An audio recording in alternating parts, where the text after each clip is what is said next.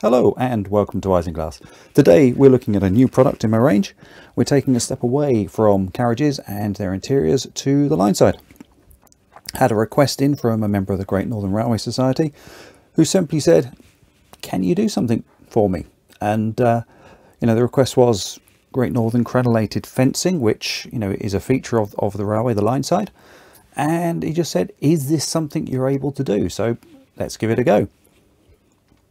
So we've taken a good look at this. So here are the parts. We can see the fencing panel is, I've actually made it 168 millimeters long. Okay, it's detailed on both sides. So if we look carefully, you can actually see there's planking detail, and there is actually a slight wood grain effect. That helps with the painting. If it were just a flat sheen of plastic, you'd find the paint wouldn't actually adhere that well, but being patterned on both sides, you'll find it takes the paint very well indeed.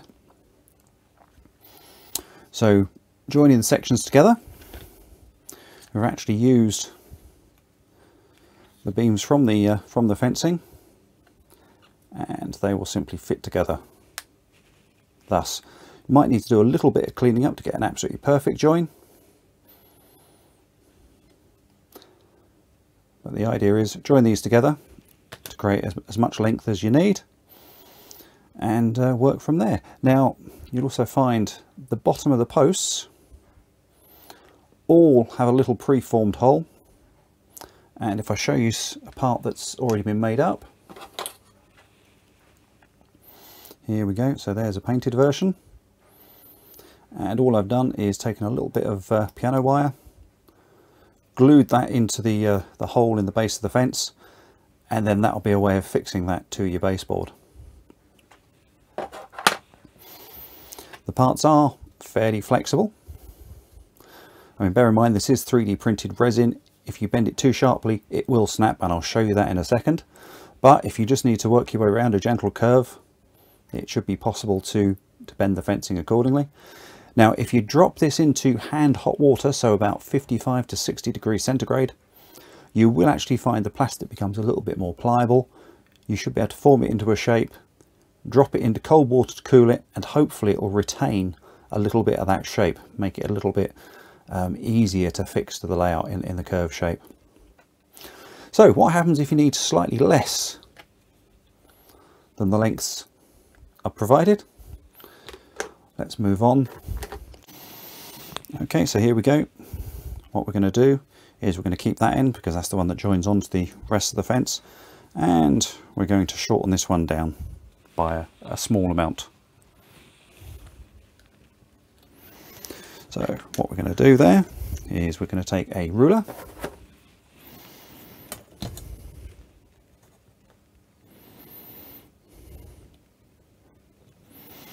we're going to score across there. We're not doing this too heavily, we're not trying to cut through the material. All we're trying to do is score it enough that it will hopefully have a clean break. I mean, if you were exceptionally patient, you could work all the way through. So there we go. So that's the line we want there.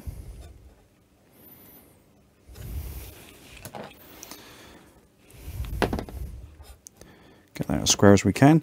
We are going to need to snip through the beams on the back of the fence, like thus, just to weaken it slightly. Place the ruler on the front, and then we should be able to snap like that. Now you see it doesn't always break clean, so that will just need a little bit of cleaning up with a file.